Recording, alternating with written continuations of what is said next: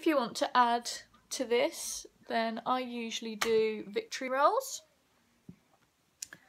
So I just take a section of hair. I use my trusty gas tongue cover, but you can use moisturiser bottles, whatever you like, as long as it's like the right type of cylinder.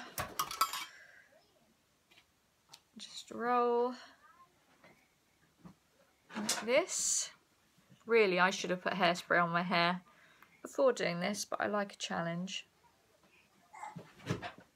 There's that one. All right, Betsy. And there's the other one. I like to do them different sizes because I just think it looks more quirky that way. And it was the thing in the 40s to have different sized rolls if you were going to do victory rolls. And that. Yes. Oh, I'll do that one again because it's gone all strange. Betsy Boo has got a book on my leg. Is that what? Oh. Multitasking. But this proves that even with kids you can get this done.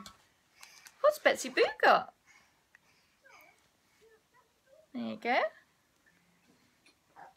Very quick rolls. Crisscross your grips in. And there you have it. I would probably either curl this back bit, put it in a high ponytail for more 50s, but as a general rule I just leave it down. Maybe put a beret or some flowers, and there you have it, the Pompadour. Like this. Thank you, Betsy.